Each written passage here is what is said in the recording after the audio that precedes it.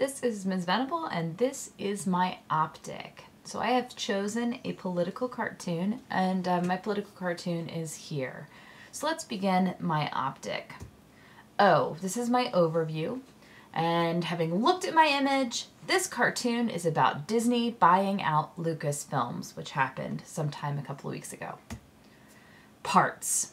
The image shows Mickey Mouse, looking conceited, with his arms crossed and his posture very defiant, standing over a kneeling, perhaps bowing, Darth Vader. We cannot see Darth Vader's face. The background is white, leaving our full attention to the characters. Mickey's shadow is long, making him seem larger than he physically is.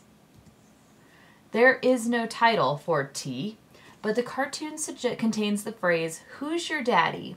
which is a slang term for suggesting that one has been bested. Interrelationships is I. Darth Vader is bowing to Mickey Mouse. To bow is to show subservient respect, so Mickey is now more powerful than Vader. Also, Mickey is asking, "Who's your daddy?" In the second Star Wars movie, the protagonist finds out that his enemy, Darth Vader, is his father. This is a play on that line and on the slang phrase, "Who's your daddy?" Conclusion.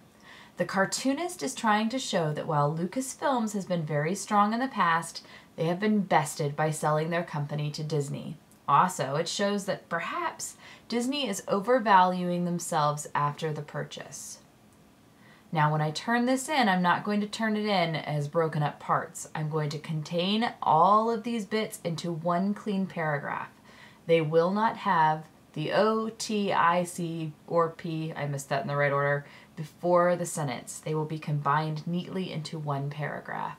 If you have questions, please ask me or Ms. Wiebesek.